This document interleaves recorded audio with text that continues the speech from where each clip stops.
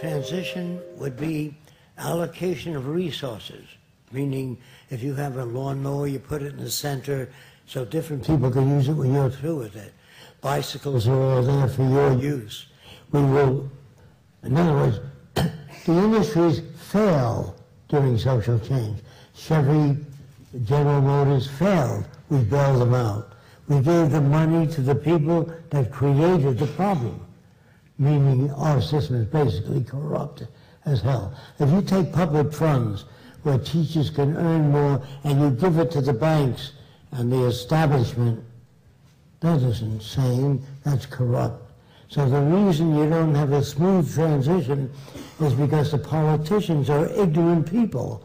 They know investment banking, advertising, resource management, and these aren't professions that will help people.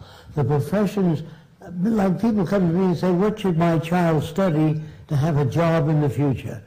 A profession you never heard of. The profession will be new in the future. There'll be no banking, no advertising, no profiteering.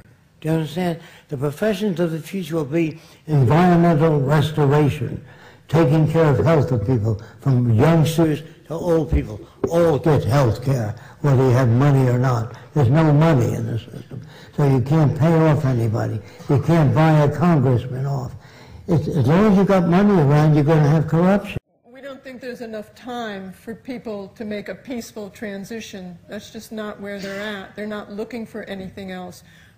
People really aren't educated well enough on behaviorism, on the systems that society promote, and unfortunately, it looks like it will take a crash before people look for something else. They have to become disillusioned with their elected leaders and be homeless before they look for other alternatives. And then it's usually, what's in it for me? They look for the wrong reason. Well, first we want to do a major motion picture, as we talked, in terms of implementation. I mean, going back before they all agree. We want to do a major motion picture to show what life could be like in the future, show what we're missing, because most people have no idea. We look at it as kind of therapy for transition, social therapy for transition. And we'd like people to walk out of that film and say, well, why don't we do this today? At the end of the film, we'd like to show that we're breaking ground on the first city. We'd like to build the first city, and in the first city we would have the planners for the next city and people who are making all sorts of media, books, videos, gaming, everything to introduce this direction, because it's really an educational system, an educational problem at this time. They have to understand it. It's not that we could just build a city and then have people move in. They don't have a good understanding of this. So this is what we need. We see how we need to go. And we'd have the first city, and people from all over the world would come, and then hopefully build another city in their country and go on like that. Well, we're all trapped. We live in a monetary system. You have to pay rent, you have to buy food, and you have to prostitute yourself in order to get money. So I don't know. The transition will be painful. There will be problems. People will shoot other people. You know, there's nothing I can do about the transition. Transition has always been painful.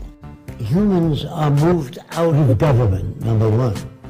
And government becomes cybernated. That means computers are connected to industry, transportation, agriculture, and they produce food and transportation of goods and services. They do not control people. I want to repeat that. They do not control people, just the production lines and factories producing goods and services. So you don't have people in a position to corrupt them.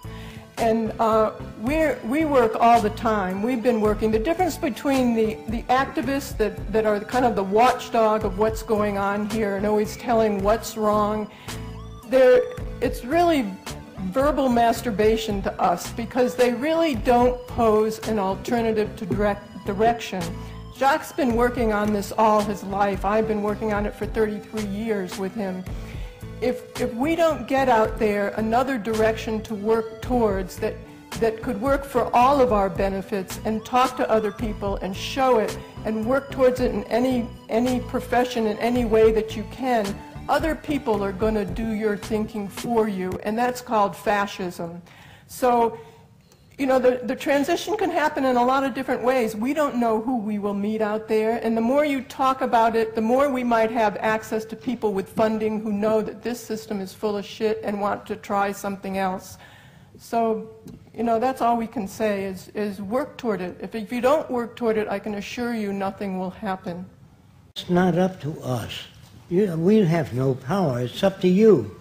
If you don't demand that the government looks into the Venus Project, or that a member of the Venus Project can present it on television. If you say, all I hear from is Army people and military people, I don't hear new ideas. Why don't you have the Venus Project on there? That's up to you. If you do nothing, we have no power.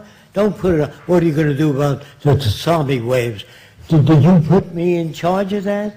I can't do anything about it. It's a how-to all through the Venus Project. It's not about, we don't know this, we don't know that. There are a lot of people like that. But all my life I've been gathering information on how to deal with it.